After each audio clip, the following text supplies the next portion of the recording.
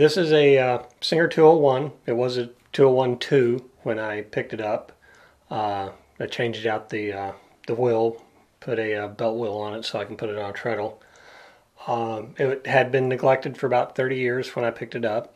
I'll throw up a picture so you can see what it looked like whenever I picked it up. I spent a couple days cleaning it and oiling it, going through. It had some issues, had to dig through, but it's running now. And I just wanted to do a quick video of it running to show off how silent it is. And so I left the light on. You know, it's integrated, so I included it. So anyway, we're just going to run a quick stitch on it.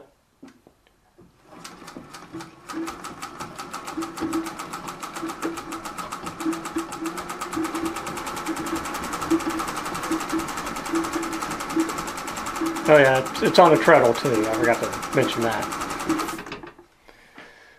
So that was the whole reason I picked it up. I wanted something on the treadle that I could actually do reverse on. So that's why I got it. And because it's a 201. So not sure if you can actually see that or not, but yeah. Nice tight stitch. One of the problems I ran into was somebody kind of ham-fisted on the shuttle, or on the hook here on the race, the little clip for the race. Somebody had gotten kind of ham-fisted with it, and it was not lining up properly. That was causing a little bit of clicking, and I tracked that down, and it works fine now. So I'm gonna do another one. This will be the first time I'm actually going to kick off reverse on this thing during the middle of a stitch and just see what we get. So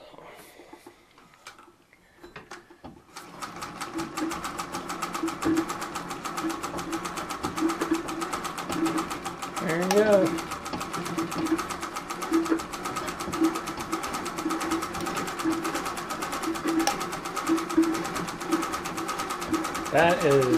That will be a joy on the treadle.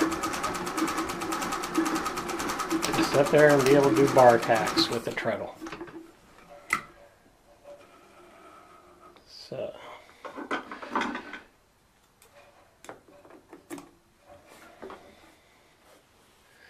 and again, I'll edit these out if you can't see them and just throw in stills.